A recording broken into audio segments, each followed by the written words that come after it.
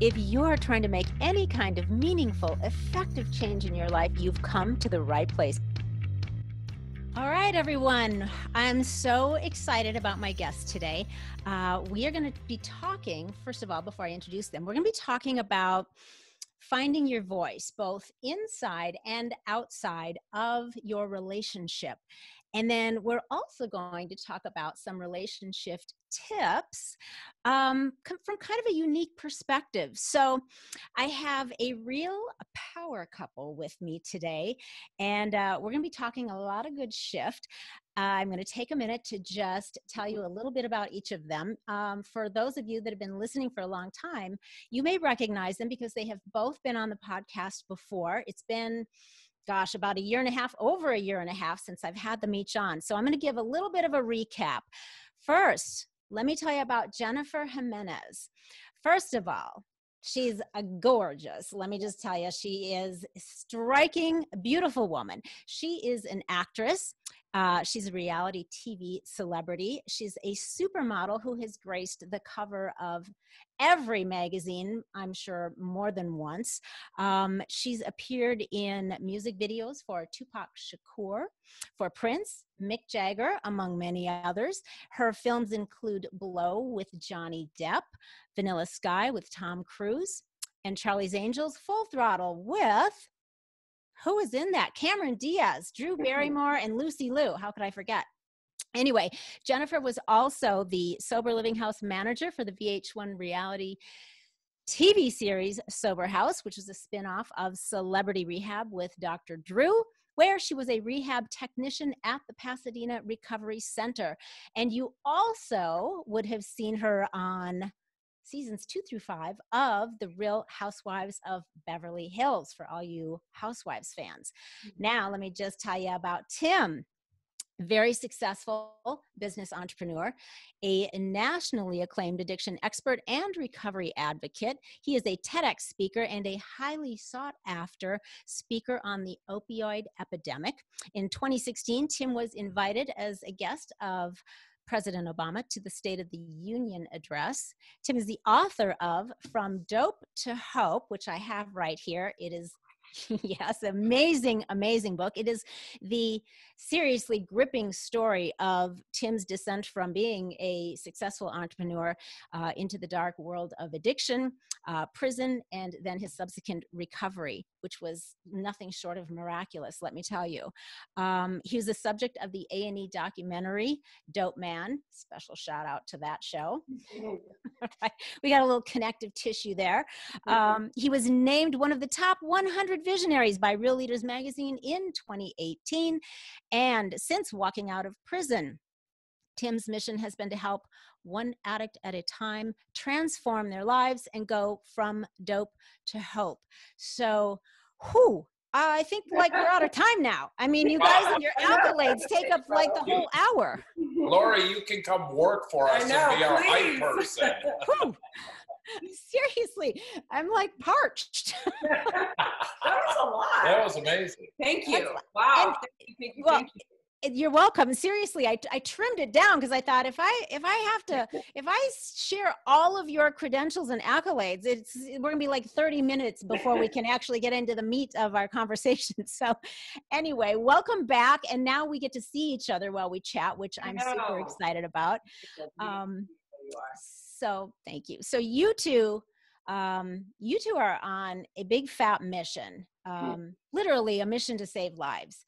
And I think that that is, I mean, now you've joined forces. How powerful is this? Are you finding that you're able to kind of dive into that world in a bigger way even that you dreamed of before you came together?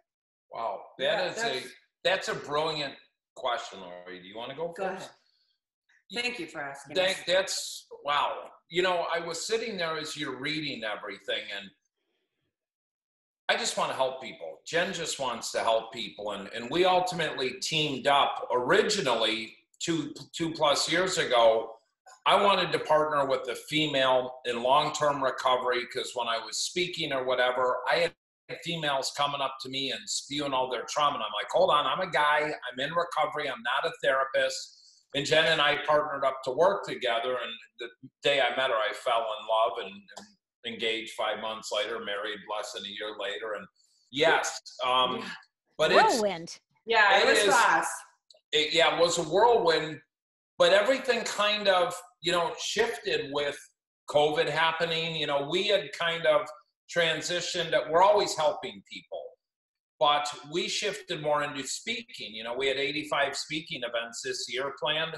All of them got canceled due to COVID. Now we're starting to do some again via Zoom and online, but our entire world's got flipped upside down along with millions of other people.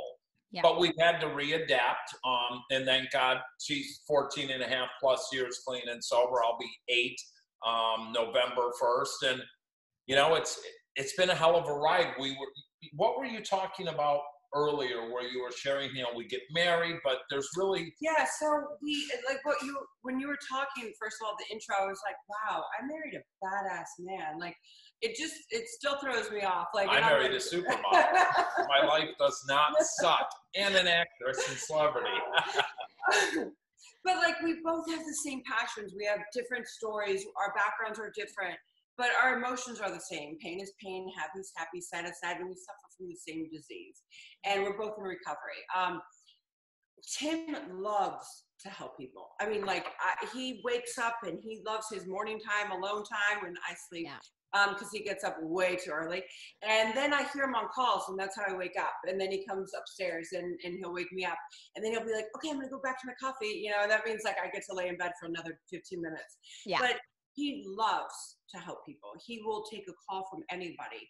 And I never knew that my story would help others. Me telling my truth would help others. And forming that combination, I think, has made it powerful. Yeah. I love when I see a glimpse of sparkle in someone's eye, or they relate, or they laugh, or they go, oh, me too, or gosh, she's crazy, or she has a crazy story. I get a reaction from somebody. Right. And I've had a different layer of protection over my recovery and my accessibility than Tim did. And when he came to me, boy, my life has been on 100 ever since. And I feel that even though it's been a whirlwind and it's been fast, I don't know if I said that word right, but we met, we fell in love, I just knew, and I'm also not 20, and I chose to live the second half of my life happy. And we are now uncovering, discovering, discarding that together, which has been such a great journey. That's beautiful. I know that I just knew. I didn't believe it, love at first sight. I met Tim. It was love at first sight. It's been game on. And I thought, wow, we get married December 31st. Everyone's like, 2020, going to be your year. I'm like, yeah. And boom, talk about. Yeah. I think a lot of people had that. I think a lot of people had that reaction about 2020 so far. So much for laying out plans and very strategic goals for the upcoming year, right? Every now and then, a curveball comes your way, and it's time to pivot and adjust and adapt, right? But you know, one of the things I want to start off with is, and you kind of referred to it a minute ago when you said telling your story, and you didn't realize the power there would be in that.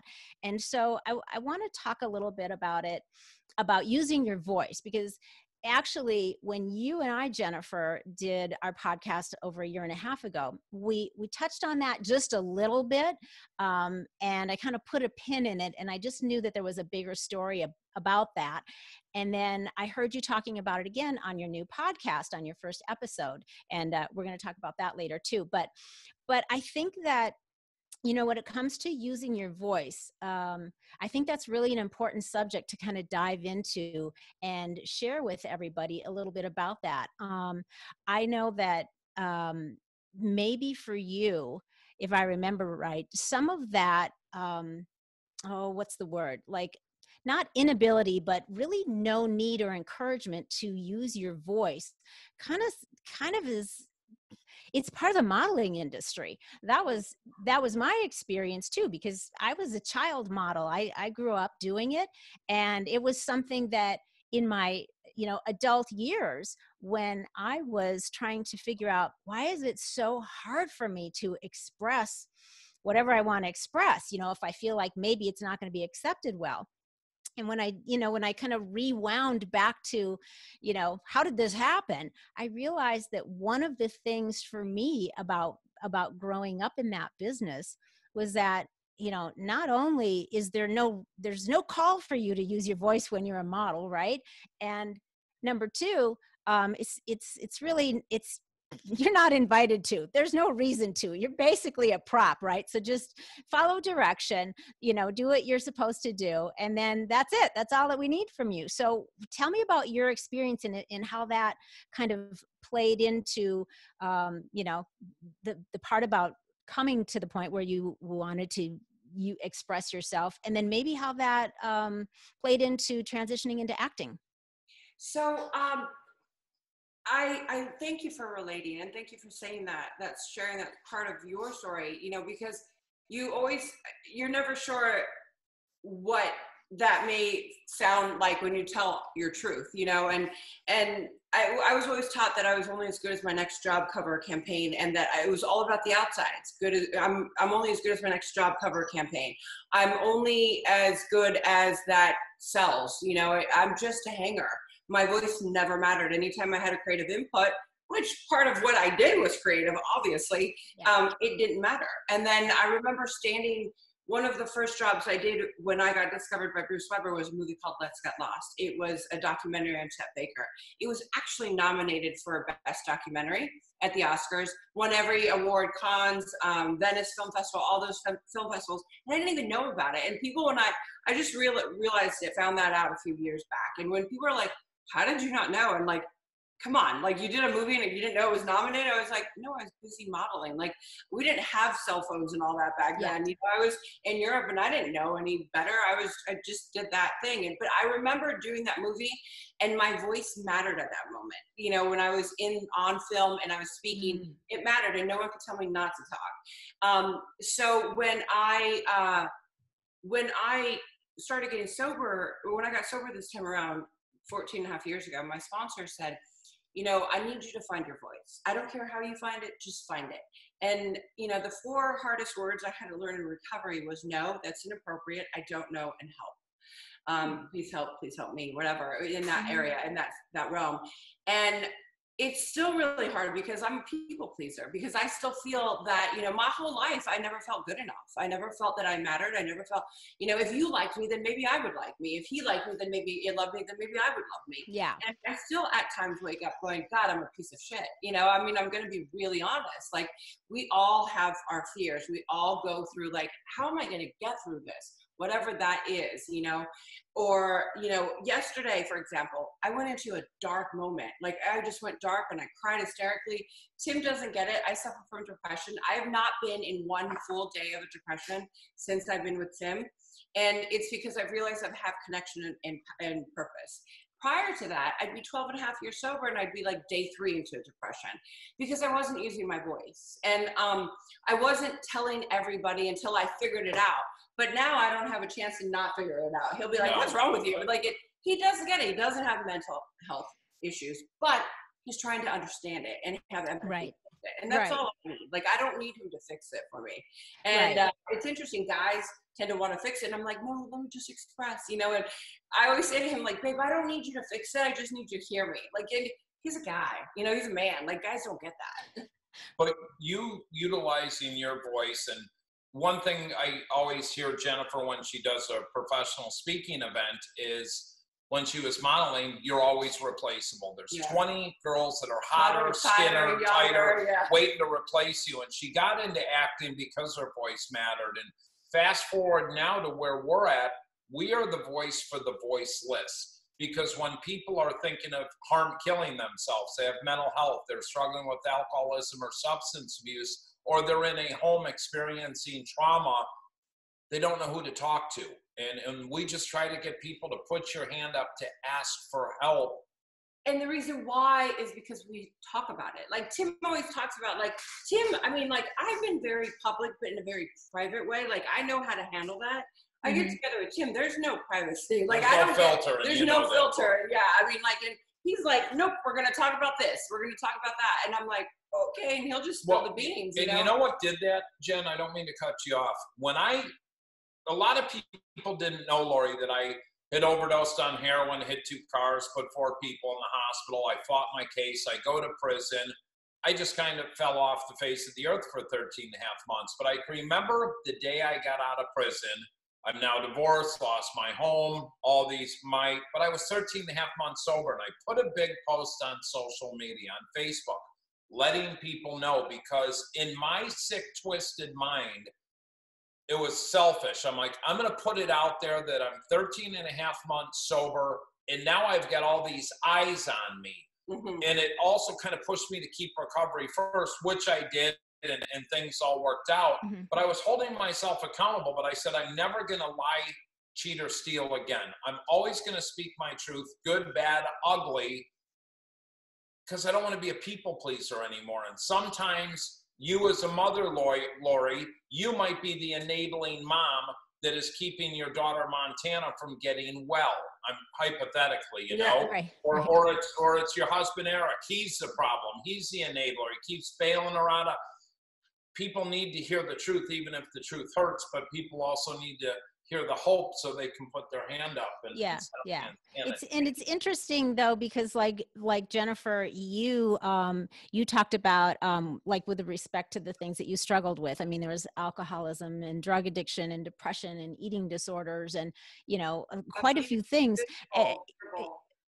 So there's a lot. And then I remember hearing you say that, you know, you hid those things, for obvious reasons, but if I understood you right, you also talked about you hid your recovery kind of for a long time too, the whole thing.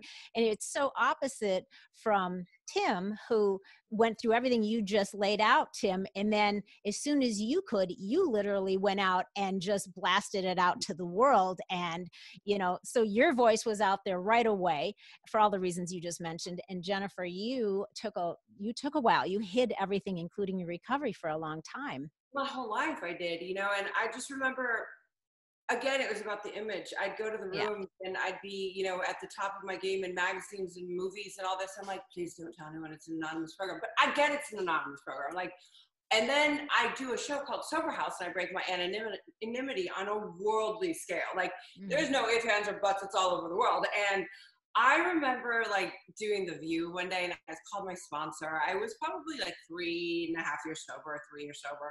And I was like, yeah, sponsor, I'm going to do The View. I think it's going to help a lot of people, you know, like trying to be cool. And she was like, let's not get this twisted. It's not going to help anyone but you. I mean, I was like, I broke my anonymity and I'm going to talk about it. And she's like, honey, you broke your anonymity because you needed it. You're that fucked up. And I'm like, oh my God. You know, and I needed that though, but I needed that. Like, yeah. I broke but it wasn't, I didn't know it was to help other people. Like, we didn't know what those shows were going to be like. So it happened, but then yet I talk about this layer I had. Like, it was Tim just a protection layer. Excuse my language, just Tim went balls to the wall and was like, hi, this is me, take me or leave me.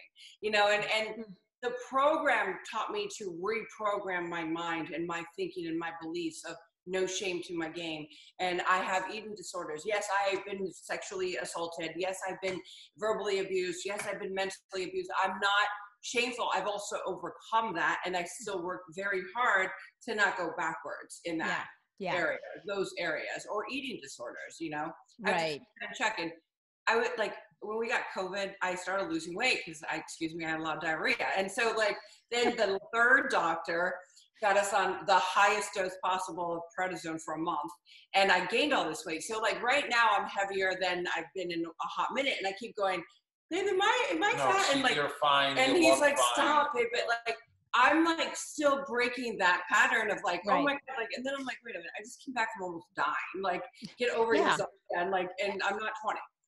I think you guys are pretty real. I mean, let's see, this is going to be episode 97. And I think out of 97 episodes, it's the first time anybody's ever even said the word diarrhea on my show. So. Yeah, wait till I start talking. Really? You'll be banned from the internet. Well, okay, let's just keep it together. Just keep it together. Because yes, I've seen you guys on your show. I'm like, oh my God, I can't believe you just said that. Oh, well.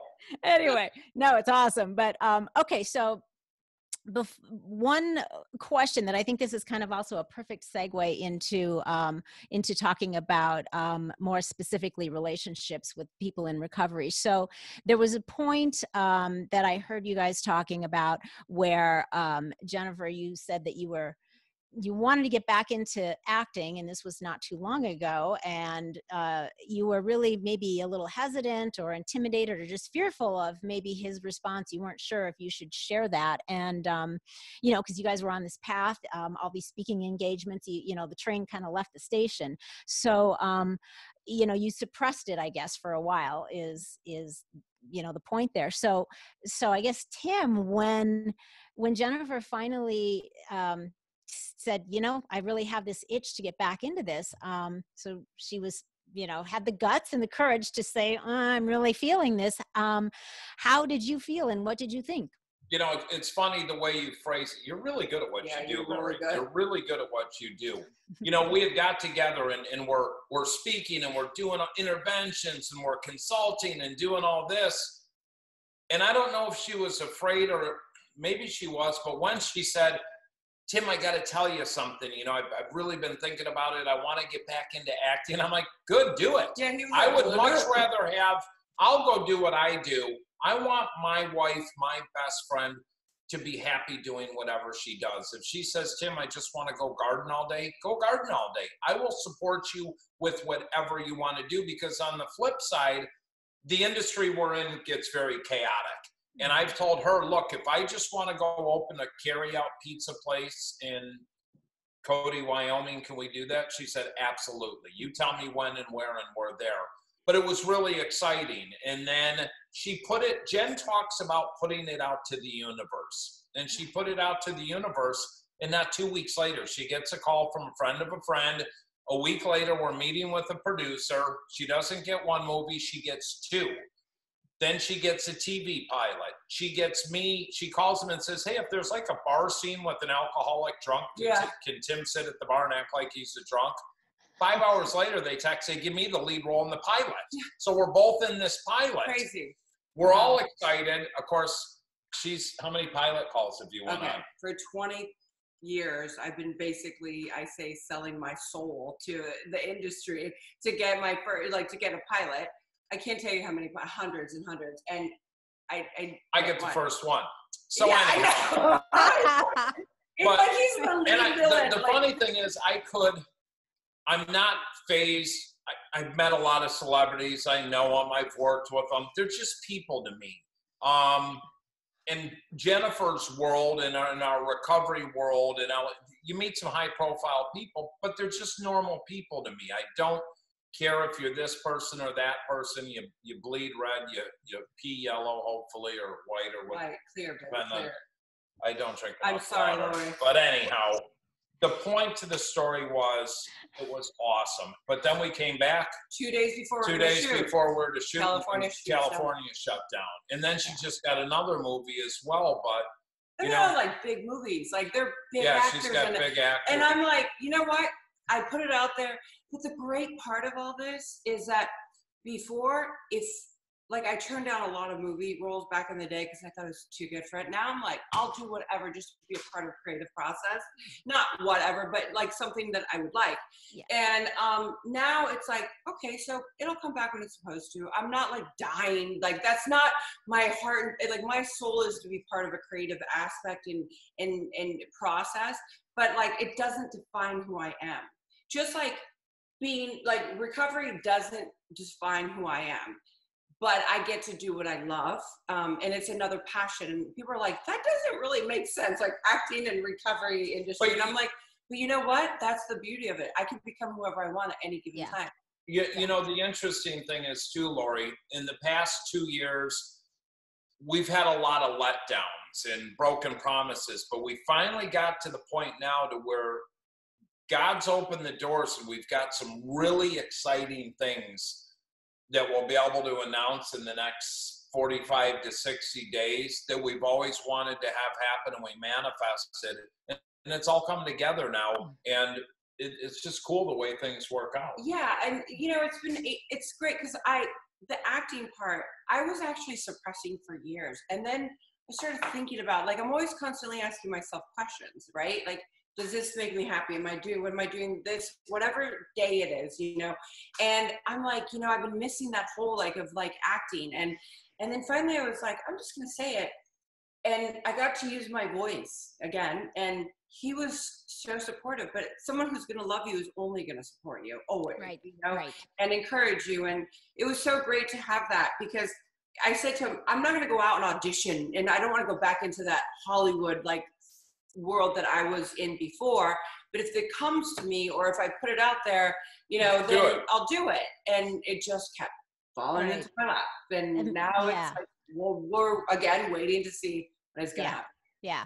Amazing how that works when you just put it out there and then just relax about it and not get super attached to how it's going to show up, when it's going to show up. It is kind of a magical process. Can I throw something really magical in, Loree? I don't want to hijack your show here. 2 weeks ago, Saturday, Jen did a photo shoot. We did a photo shoot because we need headshots for whatever, speaking events or pages, whatever. Now, I've been with Jen for almost 2 years. Supermodel, actress, celebrity. I haven't seen her work a camera and work a photo shoot. Can I say the F word? Because it was effing magical. I have never, the amount of work just to do this and then, okay, here, take my picture, go, great, yeah, dope, man, whatever. Yeah. To see a pro, man, it was, I don't even, exhilarating. And I'm like, that's a lot of work. And it was a 14-hour day. And I'm like, you did this every day? She's like, every day, 30 outfits, boom, boom, on a plane to Paris, go to Milan, got to go to Tokyo, back to LA. Wow. I give credit to all you and my wife and everyone that's hard. Like, people like you saw like the glamour. Yeah. It's unless you are, walking in somebody else's shoes, you just don't know. Right. And, my experience in that industry was not even remotely like Jen's was. First of all, I'm just like barely 5'3.5". So there's no runway modeling for 5'3.5". You're beautiful, Loree. Yeah. But before we get into the next segment, I'm going to be like, since we're still talking about modeling, here's my first job, you guys, at age 5. Can you see that? Come on. You are so adorable. Wow. I love it. That's awesome. So, yeah, I get it. I was slaving away under the hot lights there. Hand modeling, too. You see that? Oh, my God. Okay, so people don't understand holding that control and, like, how hard it is. Like, you have to, whatever it is, I don't even know you have to do it correctly. Because you have to hold it for a long time. They have to shift lighting around, and people are, they didn't have digital cameras then. So there was just a lot that went into it, and you just got to sit still sometimes for hours, just in the same position. Anyway. I had 3 teachers on set my whole entire career. Can you believe that? 3. Wow. That's amazing. In America, you're supposed to have teachers on set. I was so protected that they only had it 3 times. That means I wasn't protected, but yeah. Well, yeah. So, we got into a lot of your story, both of you, your stories in our past episodes. So before I forget, and we move on, I do want to just remind everybody, if you want to hear, and you should hear all of the details of Tim and Jennifer's stories, episodes 23 and 24, were Tim, and with me, Jen was on episodes 36 and 37. So make sure you go back and check those out, because they're unbelievable stories, and it'll really make you appreciate what they're doing now and why they're doing it. So let's jump into talking about some maybe a more of a unique set of challenges for people that are in recovery that are now in relationship with each other. Because you guys know, I do a lot of I call them RelationShift tips on the podcast. I've been married a long, long time, and so I have a few good ones. And I think from your perspective and what you guys have been through. And what you're kind of, are you still considered newlyweds? It's only been what, a year and a half or something? So we've been married 8. Okay. We got married New Year's Eve. 8 months. So we've been married 16 days. 8 months and 16 days. Okay. We've been Is that together. right? I don't know. So you're still newlyweds is the Oh, point. yeah. Right, Yeah. right? You know, Okay. you get married and you walk into COVID. Mm-hmm. But, you know, Jennifer's never been married in her life, doesn't have any kids. I had been married twice. When I met her, I was I was in the middle of a divorce. I have 5 children. She didn't know any of this. And I mean, she didn't just get me. She got all the kids, the exes. It hasn't. Well, I told Tim I didn't get the exes. I'm telling you that. I got his kids, and I always said that I would totally be by his side and his kid's side for anything. But his ex-wives are not my responsibility. I do have somewhat of a relationship with one of them, the first one. So Shannon's great, and the other one, God bless her. And so it's been, you are a hero. You really are. You're a good person. And so it's just been an interesting thing because I didn't, and that's how I try to express to Tim, I didn't sign up for the wives. The kids, yes. His children, absolutely. And they love. And I love his children. They love her. And I would want the best for them always. Of course. And it's a blessing to be a part of their lives. But it's been really interesting. You would think that, like we always say in recovery, if you're under a year of sobriety, do not get in a relationship with another person in recovery or in general, ever. Okay. Romance and finance will always bring a person out. Like if you're not, if you're having financial crisis, you need to work on yourself. And if first. you were to hear this and not see us and know that I have 14 and a half years sober and Tim has almost 8 years sober, you would think that I was a newcomer getting into a relationship with a guy who's been married twice and has kids and all this stuff. You like the ex-con. But I do. But the bad boy thing, right? Gets us every time. I knew what I wanted, and I knew I wanted to be happy. And like he came. I mean, Loree, you've got to understand she showed a picture on Instagram of her in a swimsuit and her butt. So I finally messaged her. And you proposed? Yeah, that's right there and then. But when I flew to Florida to meet her, yes, she was attractive, but I wasn't looking for a relationship. I told her, we could speak together. We can be a power couple. We can do a documentary. We could open a treatment center. There's all these, we can do interventions together.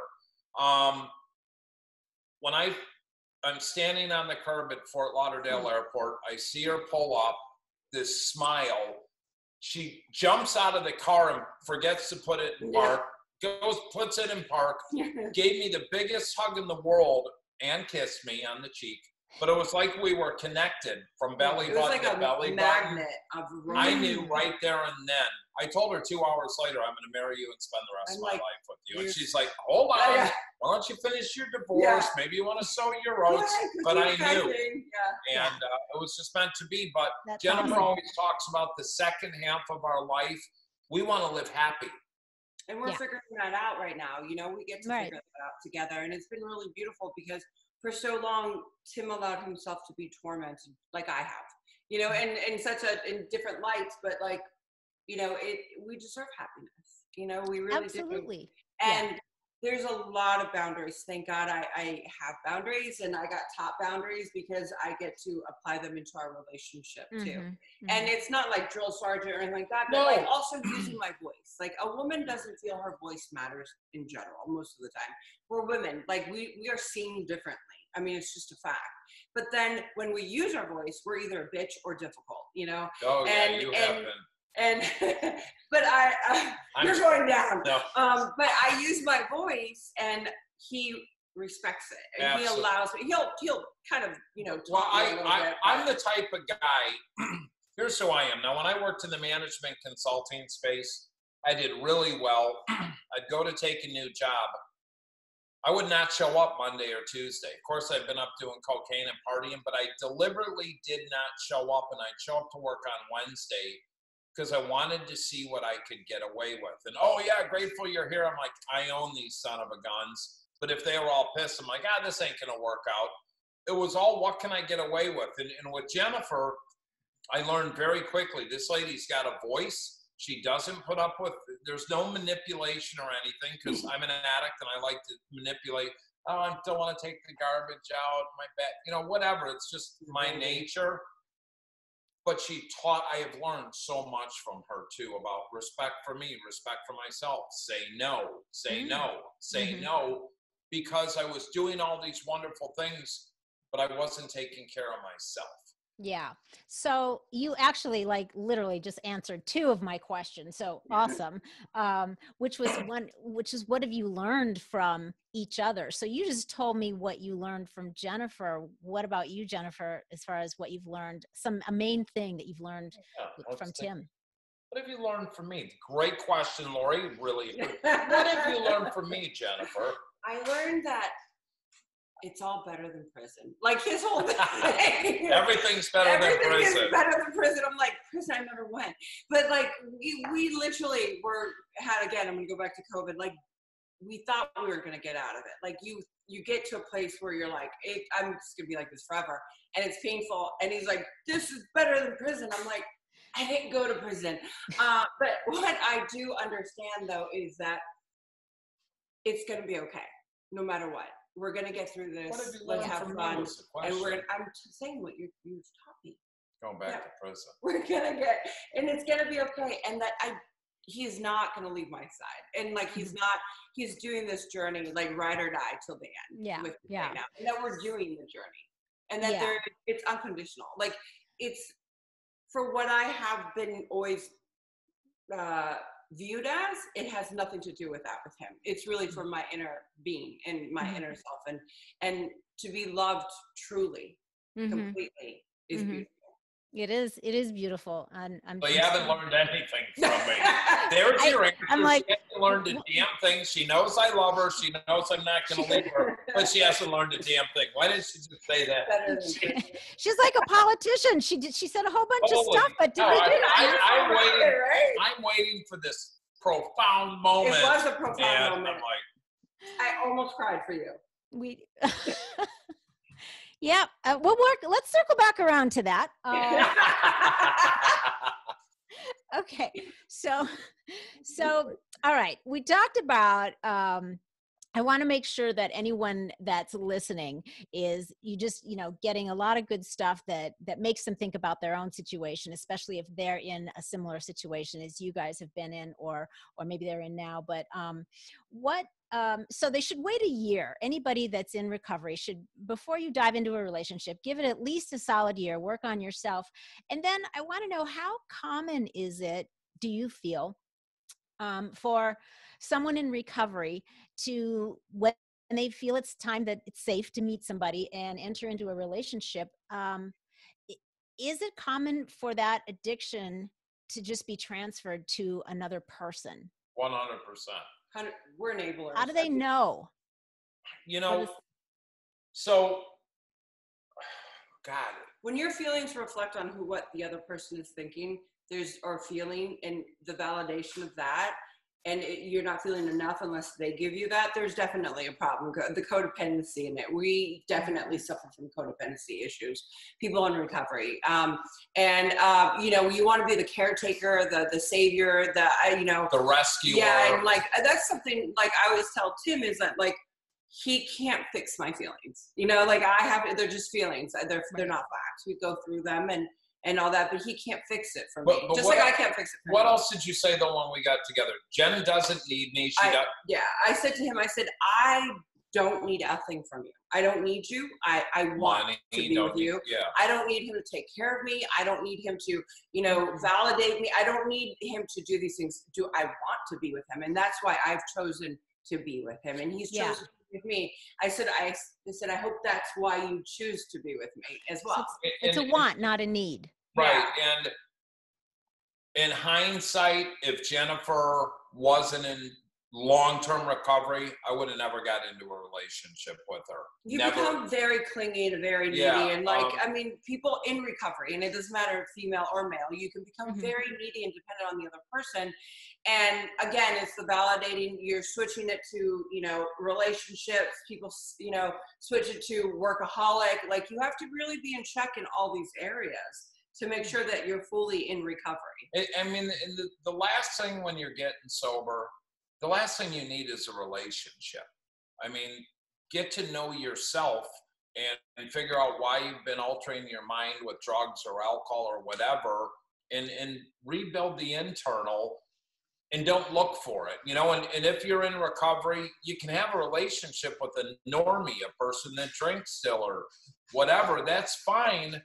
Just because you're sober doesn't mean you have to be with a sober partner. Okay. You don't have to do that. Because your recovery can become one, and you do not want that to happen. You know, my personal recovery is different than Tim's recovery, and what we do for a living in recovery is our job. Is our job. It's not our recovery.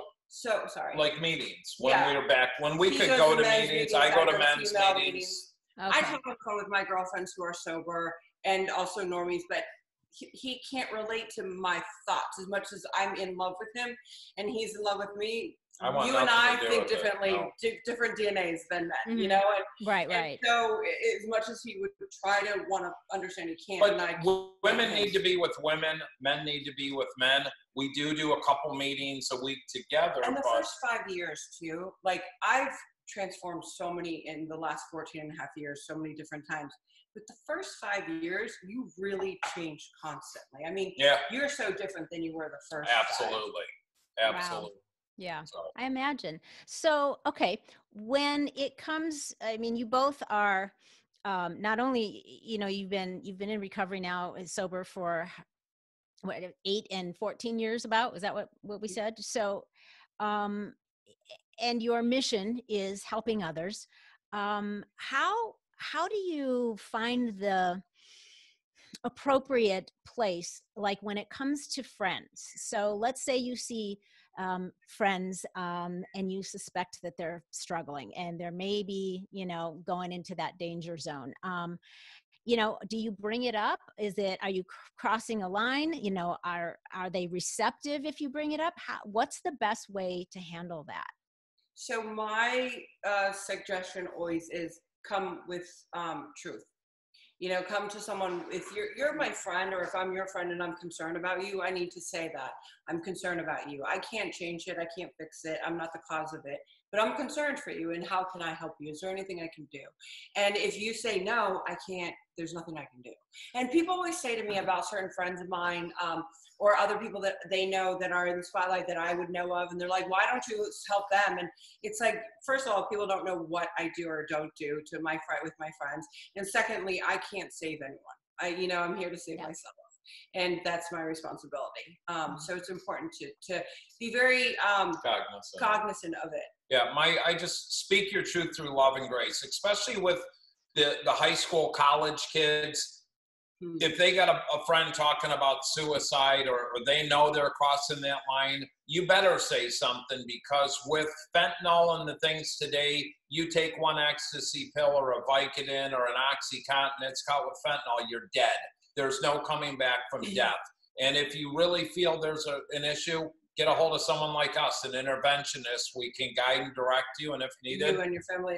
Come and get an intervention done. But right now is a very crucial time. I think it's very important to have an open conversation right now, because the suicide hotlines are over 1,000% times more than before. Go through the roof. Mental health lines up 850%. People are killing themselves. Kids are killing themselves. More suicides than ever before. There is more relapses and overdoses than ever. Now listen to these numbers. Girls between 10 and 14 years old, suicide is up 140%. Oh my God. 15 to 18 is up like 85%. And a lot of that is due to this social media. Right. Oh my God. So, all right, you guys, what would you say as we kind of come down the home stretch here, to turn your life around? Where does the real shift because that's, that's what the show is all about, shifting here. Where does it start? Where does it have to start to really turn your life around, in your opinions? By putting your hand up and asking for help. And that's not just drugs and alcohol. People could be struggling emotionally, physically, weight-wise, financially, creatively, and empowering yourself to say, you know what, I need to change some. Nothing changes if nothing changes. And what I tell people is the best advice I can give you is don't take any advice from the last person you got high with or used with, and that's yourself. So you have to surround yourself with people that have more knowledge and wisdom that can give you the guidance and direction. Get out of your own way. Mm-hmm. What do you think, Jennifer? Same thing? I feel that, like, for me, I didn't know how to ask for help. I always try to put myself in, like, back where I was. Yeah. Then if you just have that little bit of a desire, that little bit of a mustard seed of desire, or wanting to change, you can. And there's hope. And there's hope. If you're still breathing, if you're still breathing, there's hope. People are like, oh, that person's hopeless. We have seen people on death's door. Yeah. That when we walked in to do an intervention, the family's like, just go through the motions, and we get the person into whatever treatment center or hospital and walk out of there going, God, I hope they get it. But chances are they're not. And 6 months later, a year later, they are thriving. I didn't get sober because I wanted to get sober. I got sober because I didn't know how to live or die correctly. And after coming from the depths of insanity and hanging myself and not being able to speak or form sentences or walk or talk, to see where I'm at today, that I can kind of sometimes form sentences and I can walk. I'm a little klutzy just because I'm a klutz, but to see the transformation and to see that in many faces all over the world, story has happened for other people. It's a miracle. So I do believe in miracles, Yeah. Yeah. I love that. And I love what you guys just said a minute ago. If you have a heartbeat, there's hope. That's pretty much it. I mean, that's the essence of it. If your heart is still beating and you have the desire, there's hope. I love that. All right. So before we run out of time, I want to ask you about the new podcast, the Tim and Jen Show. It's let me see here. Real talk on health, wellness, and real life issues. Sounds a lot like what we're doing here. I love it. Tell me about it.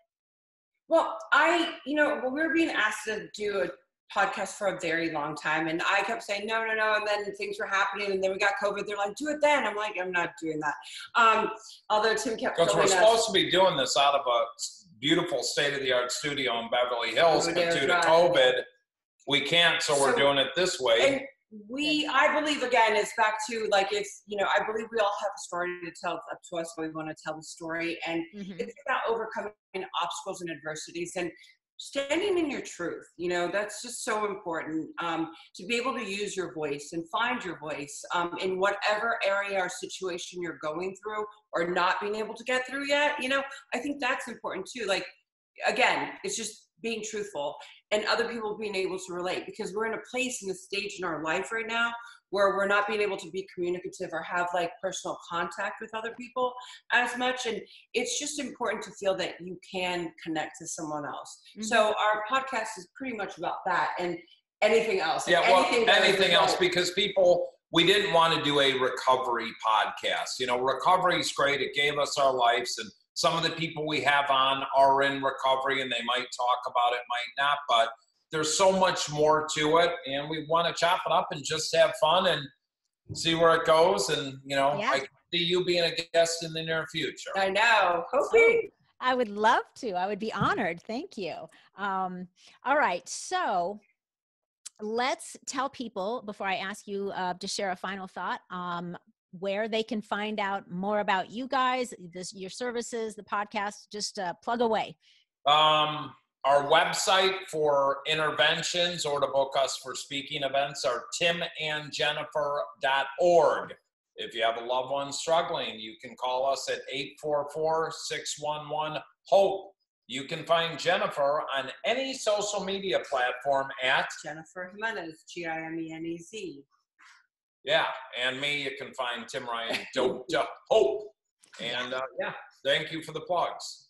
Absolutely. Absolutely. I hope everyone checks them out, because you know what, if you're not struggling yourself, 100% you know somebody that is, because it's so prevalent in our society. And as you guys mentioned earlier, it's really skyrocketed even down into our youngest this year alone. So please make sure that you investigate everything that Tim and Jen are doing. They're amazing. And if you have a heartbeat, right, there's hope. So don't be shy. So you guys, before I let you go, what are your final thoughts to share with people on literally doing what you guys have done, which is making your mess your message? Ooh, you've got to find, for me, your inner happiness and your peace and your ride or die. And I couldn't imagine doing this journey called life without Jennifer, because I lived it. Even where I've been at for the past 5 years prior to Jen coming in, I had a lot of people around me, but I was lonely a lot because I was giving and giving and giving. And there's so much more, but find your ride or die and be true to yourself and have fun with whatever the hell you're doing. The one thing we try to do is we laugh a lot. I'm usually only serious when I'm doing an intervention or working with the family or doing a professional speaking event. Otherwise, I'm chopping it up and having fun. I'm not here to be miserable. Mm-hmm. And I you? love that. Wow, I just totally had a brain fart. It's part of COVID too. Making your mess your message. My message. If you're, God, I did it again. I can't even believe it. So I'll just say this. I know that it's a weird time right now. And I know that even on a daily basis, like for other people that are not in recovery, that are normies, as we call them, I've had many phone calls from girlfriends and other people in the industry and all walks of life calling me going, I think I might be suffering from depression, or like some, I'm really freaked out over what's going on in the world right now. And people are living in a lot of fear, and people are scared, and some people are feeling hopeless. Some people are scared. What I can say to that is me too. And that I really encourage everyone right now, especially the ones that are really struggling, in some form, shape, or way, to try to get to know the person they're trying to kill before they kill him or her, because they might realize that they matter and their story is not done. It's up to them how they want to tell their story, and that we can honestly say right now that we love you and we expect nothing in return. And it's really just spreading love and not hate right now out in the world, because there's a lot going on. Yeah, that's beautiful. That was gorgeous and just beautiful. I mean, I have a cavity that was so sweet, Jen. It's amazing. You guys are super human beings, and I applaud you for making your own messes into such a beautiful message out into the world, because it is helping so many people, and I know you're just getting started. So I really do appreciate you spending all this time with me again today, and I can't wait for everybody to see this, and I look forward to reconnecting with you too soon. We love Thank you, Loree. We love you. Thank you for your time, my friend. We'll see you soon. Thank you so much. So that is a wrap for us today, everybody. If you found some value, and I know you did, in anything that we talk about on We're Talking Shift, please take a minute to give it a rating. Make sure you subscribe, and make sure you share all this good shift with people. We got to spread it around, you guys. So until next week, stay feisty, my friends. Stay healthy. Go make some epic shift happen in your own lives. That goes for you too, Gary Vee.